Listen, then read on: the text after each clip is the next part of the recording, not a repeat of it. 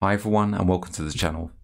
Today we're going to be looking at a macro that we can use to export out, say, these three shapes as individual step STL files, etc. So this macro is available on my blog and I'll add the link into the description of this video. And also there'll be instructions of how to run this on my blog so we can get it all from there. Now, if you're a patron of a certain level, you've probably already got this PDF that tells you how to do it. If you're a patron and you're watching this video, then you'll also gain access to that as well. So let's have a look at this macro and how we would use it. If you like what you see and you want to donate to the channel, then you can do so via Ko-Fi or Ko-Fi at ko-fi.com/MANG0 or via PayPal at paypal.com/paypalme/DarrenBEstone. I also run a Patreon where you can get early access and additional content. And that's at patreon.com/MangoJellySolutions. Links can be found in the channel header, on the About page, or in the descriptions of these videos. So I'm going to start with a number of extrudes so you can see them here. Now this works with, say, an assembly or any compound. As long as we've got multiple items to export and we want them into individual files, then this macro will work with those. How the macro works is that we take the extrudes that we want and we select them. So if you look on the left hand side, you can see I've got the extrudes all running along here, and I'm going to shift select them because they're all in line. I could control select them, holding down control and select them like this, but I'm going to shift select them. Let's go up to number 8. So I've got them selected there. I've already got the macro loaded, so I've come into macros and recent macros. I've got this one that exports to a step file. So if I select that, what happens is that it asks me for a directory. So let's create a new directory and I'm going to call this exported parts. Come into that and hit choose. Because the step files have export options, then it's going to ask us once for the export option. And I'm just going to go OK for this. What's happened in the background is that's actually exported out into that folder. And if I look in my downloads, I'll be able to find the exported parts. And I've got them all in here. So let's open those. File, open. And you can see we've got them all in here. So let's select all of them. Shift select them all and open. And you can see they're coming in now. And we've got all of these parts that have been exported out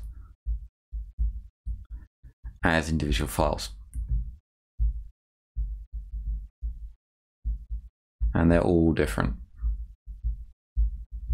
So first of all, let's learn how to install the macro. So what you'll find on my blog, and I'll leave an address for this in the description of this video, is a piece of text like this. So what we do is come up to macro and macros, and come in and create a macro and type in the name of the macro and call it multi-export. It's totally up to you, and hit OK, and then click in the space and Control V, and the macro is in there ready to go. File and save, and that's the macro saved.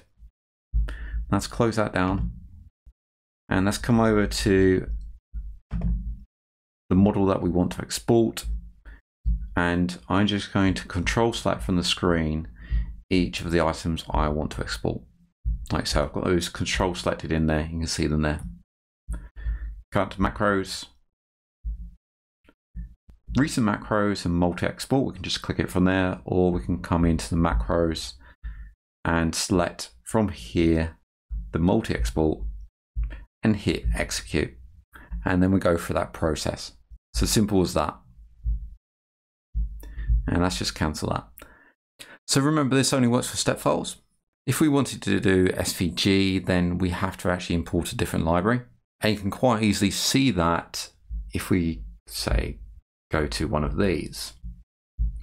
And what I'm going to do is come to the top, and I'm going to come to the view, panels, and come down to the Python console. So anything we do will be reflected in the Python console. right click, clear console, and let's clear this as well. So I'm going to export this as SVG. So I'm going to click on it, File, Export, and I'm going to pick SVG. So flattened SVG, and save it. We can see a number of commands have appeared, and here we've got the import SVG. You also see the objects equals open and close square brackets there. And if we look down, you can see some obvious commands that were in the previous macro. So this is the way I've actually created this macro. I've used the Python console and looked at the commands that have been produced when I've gone to export, and then copied and pasted those into a document and got them working for my own application. So for instance, with this, I can take the import SVG and take all of this,